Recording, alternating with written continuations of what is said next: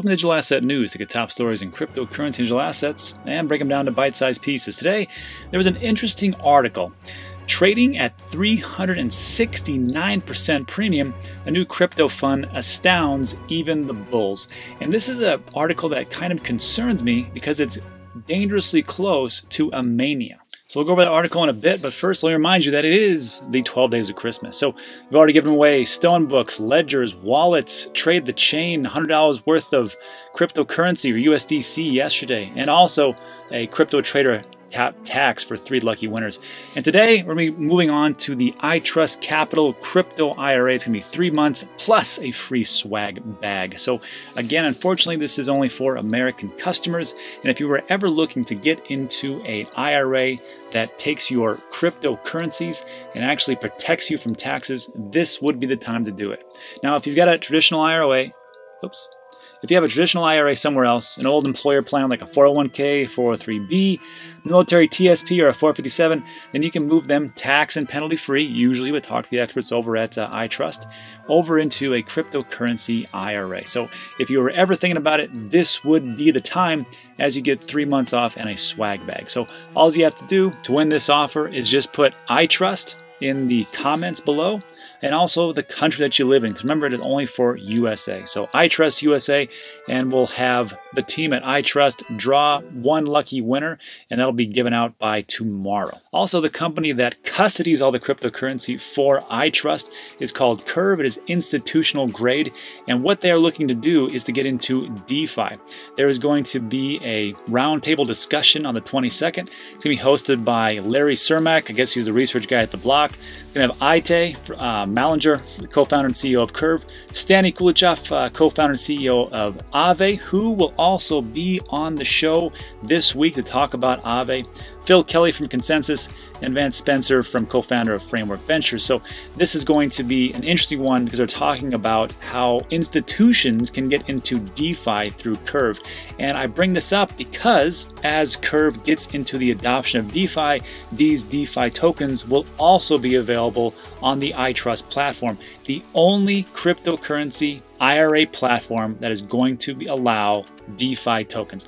I will leave this link in the description below, and you can just sign up for the free registration and watch what exactly is going on. I will be there, so come on and join us. All right, so let's jump in this article. This is interesting, but I think it's crazy. I think it's a little bit too much, and I'll just let you be the judge. So, a small digital asset fund saw its share price balloon almost 400% than the value of Bitcoin and Ether tokens that it holds. So imagine this. You are a fund manager, you wake up, you're like, wow, 369%, that's not a bad deal, and people keep buying.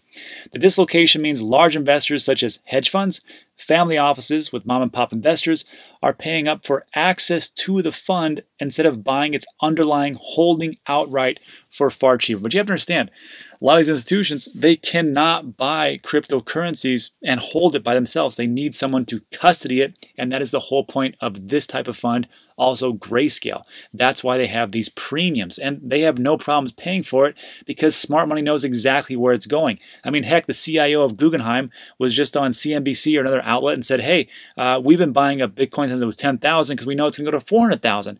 That is insane, but that is the world we live in. So anyhow, the new fund that indexes the top digital coins is easily accessible through online brokerages, provided a recipe for a mind-boggling distortion, which is pretty cool. Like, I mean, we have the S&P 500 where it takes the top 500 companies, and here, I guess this fund has 10 of the top digital coins, which, you know, that's exactly what a lot of investors are used to. They're just used to index funds, and they're like, hey, I don't have time to research all these different cryptocurrencies. I don't even know what it does, but just give me the top 10 and I'll buy it all day long, and that's what's happening.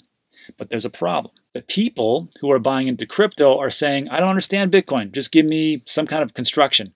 This was from Kyle Samani, co-founder and managing partner at Multicoin Capital. I don't think they can justify the premium. I just think they don't know what they're buying. That's not justifiable. That's just ignorance. And that's true.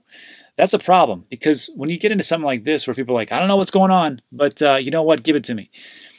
there's a recipe for disaster there, because when people have to understand exactly why cryptocurrencies are so powerful, why digital assets are going to be the big thing, then they start to understand, okay, well, this project doesn't make any sense, even though it's on the index.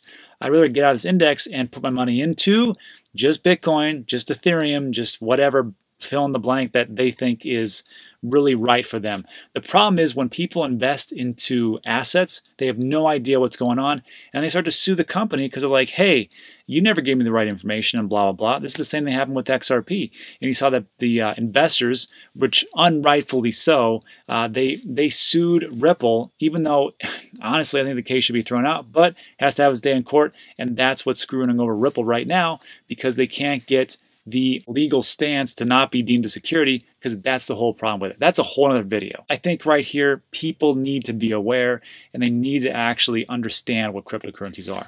So the BITWISE 10 crypto index fund has soared 340% since it debuted on December 9th. Because when I was reading this, I'm like, I haven't heard this at all. I haven't heard anybody talk about it. It's just kind of one of those things that went under the radar that I haven't even caught a whiff of, and here we are. But that's the craziness that is going on right now. There are so many positive stories, I guess you'd call them, that are coming out. You know, people making these price predictions, big institutions getting into it. I mean, everything that's going on.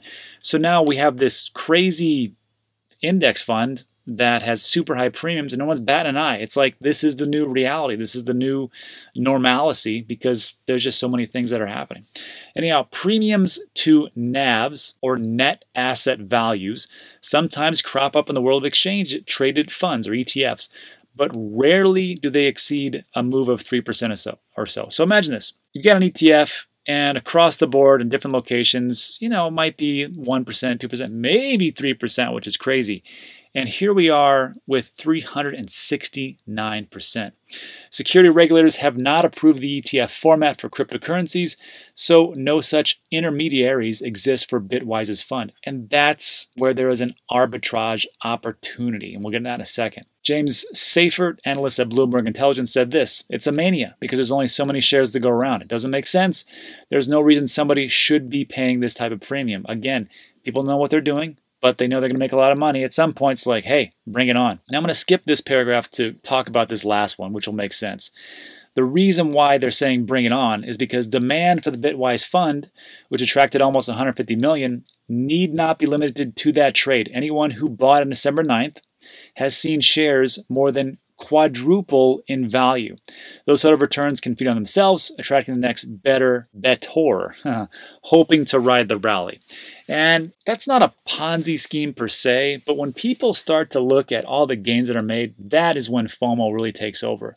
People don't care what they're getting into. They're like, what is that? Well, I don't know what it is, but just give me more of that, because I saw my friend Jack, he just made 4x. So I want to make 4x, so here's my money. Take my money, and that's that. Again, as soon as these types of things happen, of course the price is going to go up exponentially, but that's not healthy. And you start to get all the different naysayers and fudsters, and like Nairobi, or what that dude's name is, that economist who comes out and says it's all a bubble, and you keep hearing that, and you see like the gold bugs, it's a bubble. It's not a bubble. It's just the way, it's just the evolution of finance, and that's really what's going on. Just that people don't understand it, and they're getting into it.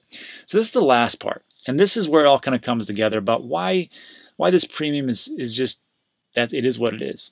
A more favorable explanation could be that there's an arbitrage opportunity that some hedge funds take advantage of in a similar fund called the Grayscale Bitcoin Trust, where the dislocation also exists. In that trade, the investor buys Bitcoin, deposits at Grayscale, fulfilling the fund's need for tangible assets. So you have to understand, with Bitcoin, or with Grayscale, their Bitcoin Trust, they're not selling Bitcoin. They're buying up Bitcoin like crazy. And they're saying to the investors, look, we'll custody it. We'll give you paper Bitcoin, but there's a premium. How much is the premium? Well, this is from YCharts. The premium right now is at 35.79%.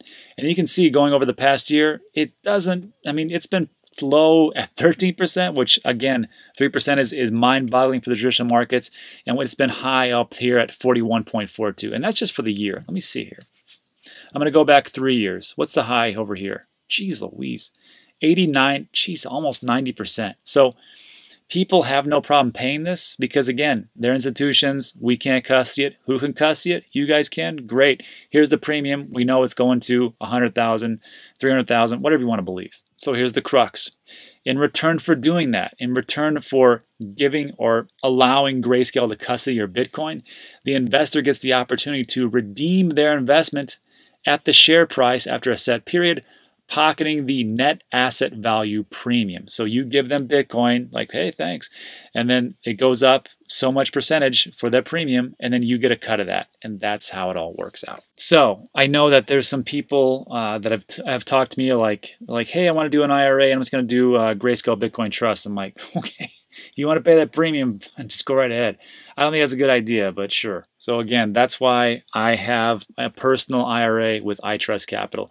Again, if you want to win that 3 months plus the free swag, just put in the comments below, iTrust, ITRUST, and of course the country you're in, USA. And again, we'll have Blake and Anthony draw a winner. So that's it for the Dan snippets. Thanks for sticking with me. We'll go over later for some more detailed news that comes out. And I want to talk to you about, there are 4 things I want to talk to you about as far as loans, cryptocurrencies, and how to not cash out in the next bull run, but what to do to make those loans work for you. And there's going to be 4 things I'm going to talk about that I personally have done.